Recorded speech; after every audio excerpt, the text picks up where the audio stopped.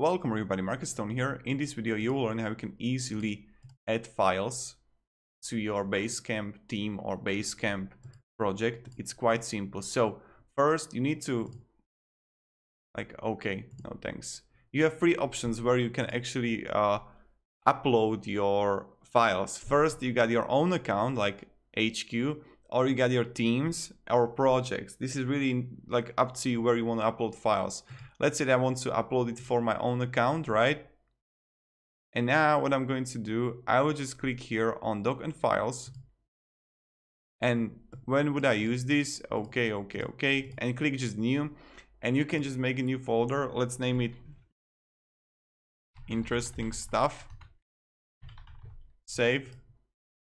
Okay, and when I have it, I'm going to click on it, New.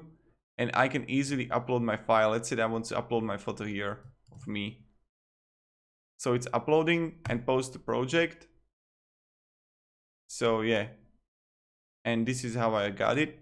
And now when I go back to home, as you can see, I won't find it anything else, only on my Marcus Stone account, right? So only here, no one else. And this is just how we do it.